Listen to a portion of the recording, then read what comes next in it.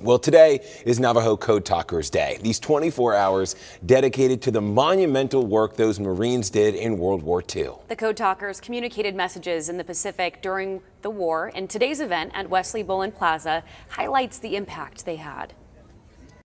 Never forget the reason why we have what we have here today. The very language that was used for them not to, pursue their language, not to keep it in existence, was the very language that saved and helped our country through World War II. Governor Ducey writing today how they changed the course of history with their strength and ingenuity. Now, there are only 3 Navajo Code Talkers still alive today.